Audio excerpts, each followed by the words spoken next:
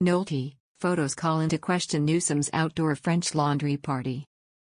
When Governor Gavin Newsom, DCA, apologized this week after he was caught violating his own social distancing rules to attend a crowded dinner party, he told the public the dinner party was held in an outdoor restaurant.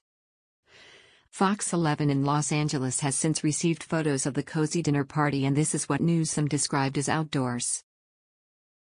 Newsom's office is not disputing that these photos are indeed him at this birthday party, which was held at a ritzy place called the French Laundry. The governor's office did point to a town and country write-up of the French Laundry and said that the place Newsom was seated was described as outdoors in the write-up. However, the woman who snapped the photos, and who wished to remain anonymous, said the area was in fact closed off. It got louder and louder, and so they had some sliding glass doors that they were able to close. So then it was a closed-off room, but you could still hear them with how loud they were, she told Fox 11.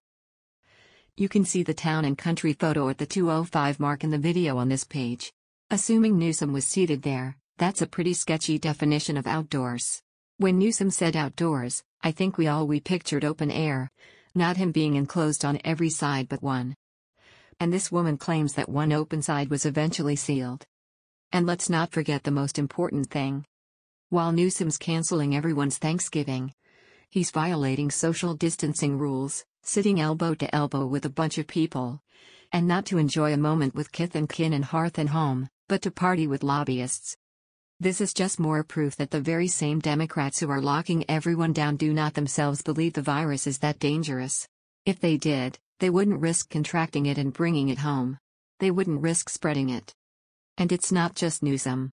Nancy Pelosi is 80 and not only running around in enclosed spaces without a mask, but planning lavish indoor dinner parties. Dianne Feinstein is 87 and twice now has been caught without a mask.